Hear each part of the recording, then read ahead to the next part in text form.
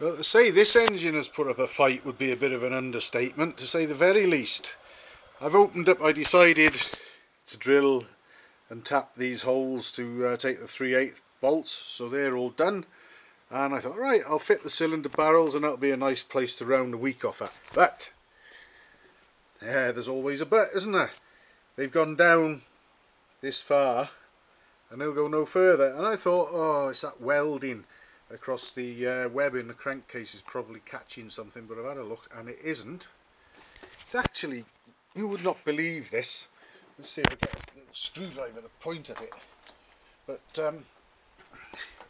it's actually the tappet housing in the cylinder barrel is fouling on the edge of the mouth of the crankcase. I don't know whether I can get the camera to see it very well, but look at that there. It's actually touching there, and the barrels actually want to slew round to my right a little in order to fit over the studs, but that is stopping them.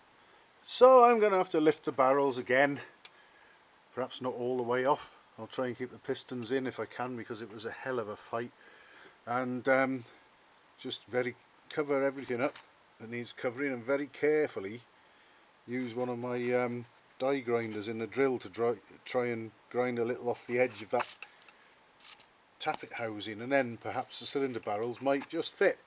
But it really has been a laugh a minute, this one.